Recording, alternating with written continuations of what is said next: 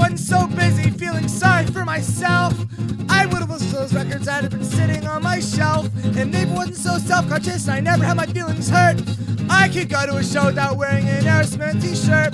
And maybe I wasn't so paranoid I could maybe leave my room. Maybe then I wouldn't always assume that everyone I've ever loved secretly hates my guts, and they only keep me around because I'm a stupid fucking klutz. I can't sit still in my seat and I can't publicly. I can't stop feeling like I'm nothing. No matter where I go, I want to leave, and I'm going to apologize profusely over nothing. I'm just sorry for being in your presence. And I know that sounds fucking stupid, but hey, I never make any sense. And maybe I wasn't so scared of going to see a doctor to have them tell me what I already know, get paid by the hour. I could feel happy and think highly of myself. I could do whatever I wanted to and everything would be swell.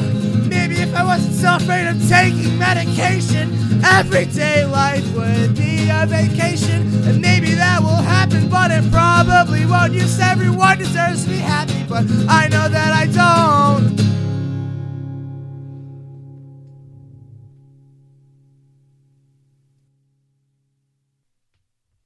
I hope this computer is lying to me. You're not typing a message meant for me. I don't know if you fell asleep at your keyboard or you're just doing something else cause you got bored. Maybe you're typing a novel's worth of words, telling me of stuff I didn't know of. Or maybe you're typing a sentence, telling me that it's bad that I might be in love. But no matter what my mind comes up with, no matter the presage, my computer is still saying that you are typing a message.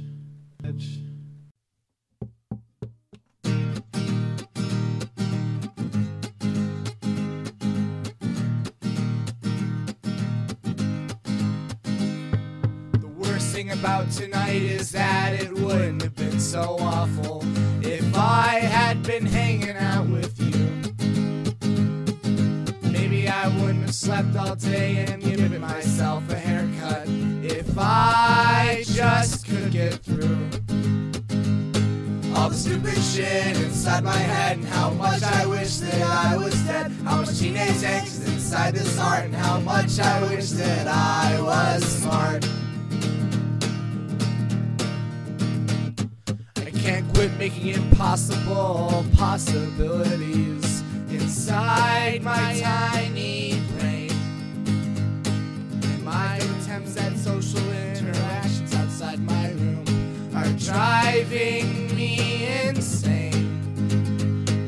I wish that I could just say that I am not afraid of what might be judging me above, and how I might be in love.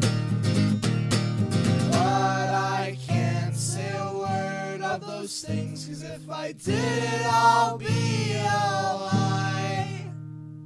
I'm not nearly as afraid of death as I am afraid of being alive.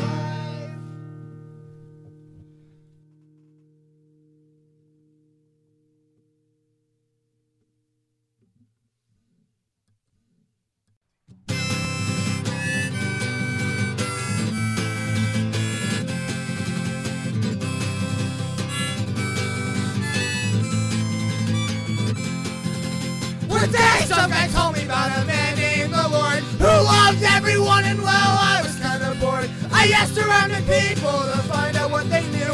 The more they talked about him, the more his difference grew. Sometimes he was loving and never a prick, other times racist, sexist, and homophobic. I finally broke down and I asked him where he lived, and all the strange answers everyone would give. One man said somewhere he lives up in the sky, another person told me he don't exist, he is a lie.